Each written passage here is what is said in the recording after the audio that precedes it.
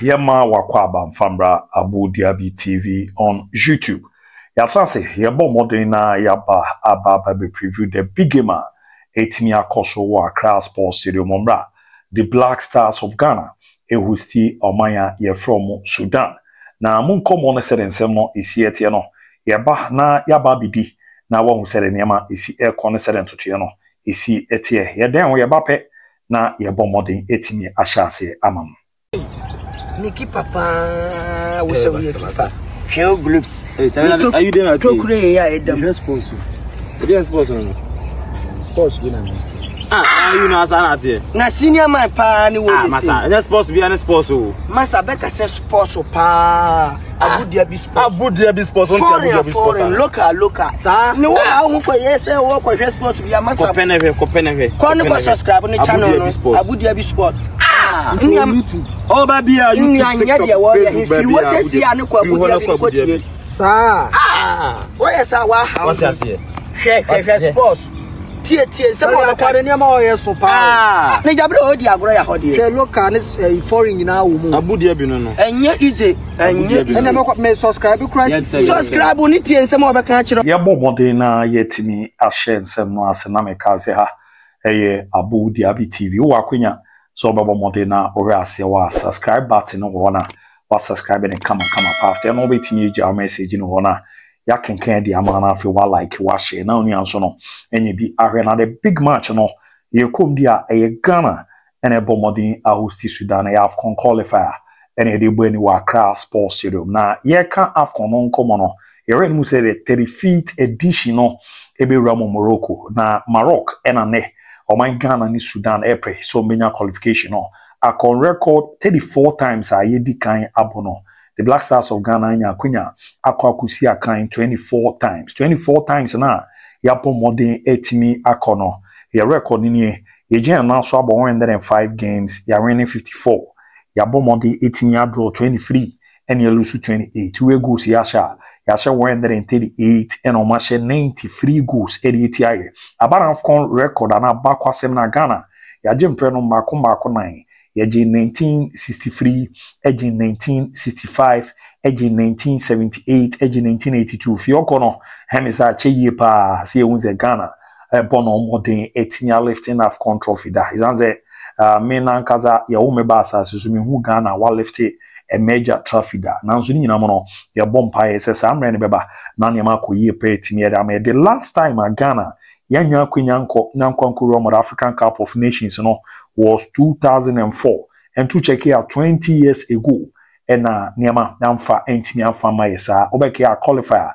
na yo group 39 in group no na yo Rwanda, Uganda na Ghana na ye hobi your first qualified game no etimi akoso 24th September 2002 orwani HMO Kampala Irama Uganda yeshe kabakwa yentimi anti on the 52nd minute no ana winning enya the only goal no edema Uganda after no yeba be ram on the 17th October 2002 Accra Sports Stadium ye Rwanda bomo kamanya omo etimu mienu on the day no on go back Rama Ghana Hamza Mohamed Jutes Asamoah Frimpong ena Derek Osubuati omo enya goals no etimi edema o Ghana after no ena ye third game no be ram 22nd June 2002 ekoso Accra Sports Stadium ye New Uganda game no end day 1-1 game no e chance ya ye bonape ena on the 16th minute no Asani Bajope ebo modenya the first grade ma Uganda ye krikrama na 84th minute no Charles Samoa eba babenya equalizer no edema Ghana game no end day 1-1 after no a sign atwa so na chess on the 6th July 2003 ye de ni chemo Amahoro Stadium ewo Kigali also Rwanda chiyebo ye kabakwa yentimi anti a Jean Michel Gatete na do na feni Jimmy Gatete ono na ebo modenya only go no etimi edema Rwanda na chese amwama Ghana yen secure qualification and kwara time no Ratame Djukovic unzo be ejuma na mo Ghana na ono na coach anu gina mo etimi edema Rwanda minor obo ahmane ma ko ye pere mo so beke a eno an edidi ma after the Afcon no mid September o baby no Mariano Barreto e confirm yes so untimi ntoa Ghana ejuma no so biem no okọ akwakura mu no Chrome Portugal he appointed Ratame Djukovic oba de eba beto a World Cup qualifier no so a or the Kokurum or the first World Cup ever. Na chese niema did a year more man Ghana. And you have to say, you bought that qualifier new year, no. Rwanda top you table in your 7 points. Uganda in your 5 na Ghana.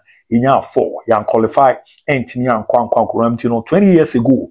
And a Ghana, yen secure qualification anko and Konkurum or the Afcon. You ready to start around no. You better quizzanze in group no. After 2 games in Angola, the Omukra 6 points plus 2. Sudan, you are 3 Omuni goals. Ghana 1-1. Niger 1-1. Over Sudan, so record no mabakwasem kakra. On 34 occasions, ayabo Afcon no. Omo ye pani since 1957. A chance, you know, no more countries are a chance. And already 34 appearances, no. Omo aba 9. Sudan 9 awaba no. About 27 matches. We Jan and Aswa Bomodian 7. Draw 7 and a face no. Wolusu 13. No match 29 goals. Near 42.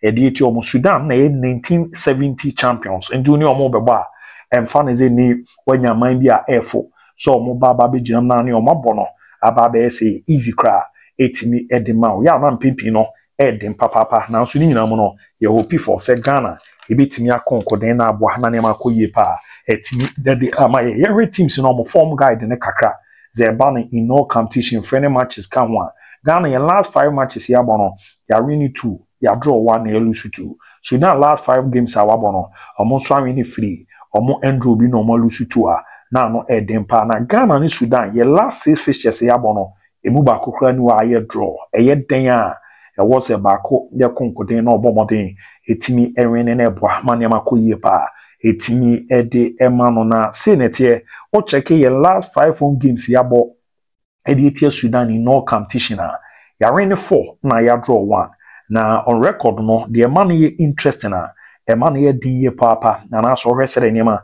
esi e kopa the last 5 games e ni omabo e wo Ghana no nya de esi ya concede goal ma me fa nko echi kakra ni reramo say net ye obeki on the 14th July 2001 na a World Cup qualifier game no course wa Accra Ghana ye she Sudan e kaba kwa omo entiante on the 6th September 2009 na eno so a World Cup qualifier bon Accra Ishe Sudan ekamienu a omo entimiante and on the 10th October 2010 na no see Afcon qualifier ekoso Accra game no end 0-0 obi entimi amposo ne yonko atena and 24th March 2013 na World Cup qualifier yechi Sudan ebo mekal nan a omo entimiante da game no be ka Baby Jet Samuel Jan Mubarak Wakaso Abdulmajid Wise and Emmanuel Ajmabedu omo nyanya goals edem oman Ghana and a final timer and a final match ye ni omo Ghana ha ye nshi omo bi no eruam on the 12th November 2020 na 4 years ago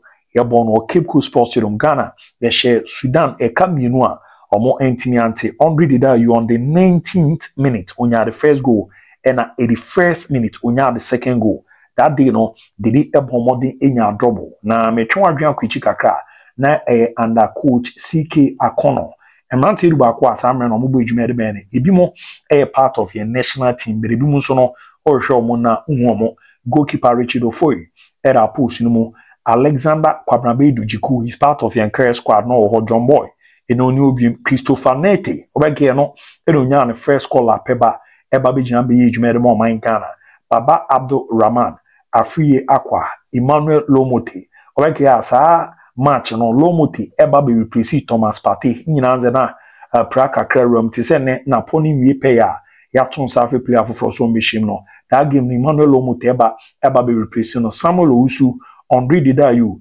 Tariq Fusu so be kai na bibini seboni and afi Jordan Ayew to check line up na ni nupe eni be nyomo e wo that line up ni that's Jordan Ayew and afi Alexander Jikuichi no e bi ti say Joseph Eidu and afi Caleb Ekuban omoba deba be ramu eba be ejumani bi etimi ere mo man Ghana and the last 5 games ye ne omabo e wo krodium no Ghana ya boy ho modern etimi ahye 9 goals ye concede bi e tozu zampa e game dani de nyina ne omobo ofia ya na nema koye kama pa etimi ere mo man Ghana nti op4 the coach Otuado ebebo modern na wetimi ato aso na aboa na nema de da yie pa etimi edi amen na meze de enwa kakra no NZC keep clean sheet ya ma edin kakra etimi ere mo man Ghana e wo in previous matches no last time I keep clean sheet no was 17th November 2023 and no the World Cup qualifier game yene Madagascar edi ebo eni ubeke a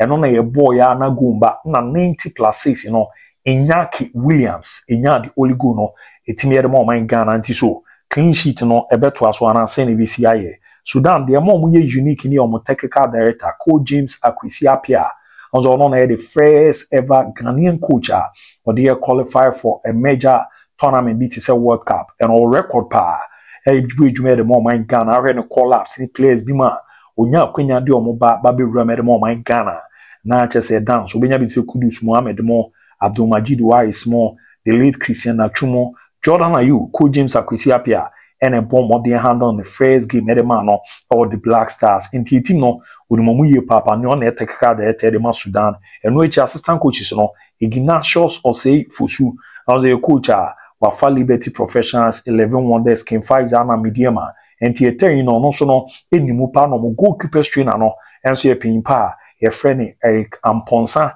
no ye nim ze wabo ni djuma era ma Mediama Heart Folk and Afrebricum Chelsea nti omu nyina no eye Ghana for moba ababe ramaboa anema koye pa etimi at the head of the game no ye ton safre mrante ni bi so ombra e ma me join ye squad no pranti no omo ntimi amba party tie ne chese on tiapo Joseph Pinto ntimi an join Ibrahim Osman ntimi an join na Kingsley Chandler enso ntimi an join tie no e ma kwame ye ton safre mrante ni bi Francis Abu already on the enemy say squad no na no de kromo mo ton safre no kan bi e na afi Juna Ajete enso ye defender Osi Akedema FC Bar enimzo ono so na anu ade omo be no kan bi ba di mienu a ababa be rama no eden no Ibrahim Sadiq ono so enya late call up Sadiq go back 2017 Jeko U17 no Ibrahim Dalad mo ni Kudus mo squad no na da men no bo edwuma etini ede ma Noigeland na chese no a young player no a part of the squad wa found 17 and found 20 this season who won each mo Dutch division de ma AZ